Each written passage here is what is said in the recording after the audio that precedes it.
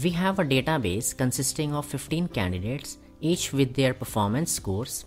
Additionally, we have a matrix that defines the corresponding band for each score range. Our objective is to assign the appropriate band to each candidate based on their scores. For this, one might consider using an if function with multiple conditions to check if a score falls within specific ranges. However, there is a much more efficient alternative that we are about to see using VLOOKUP function. For this, let's create a separate column to capture the lower value of each band. Enter 0 for this band. Now select all the cells and press Ctrl E. Let's use VLOOKUP function like this. Equals to VLOOKUP, select the score, comma, select the table array, and finally we'll use approximate match by setting up the range lookup to true.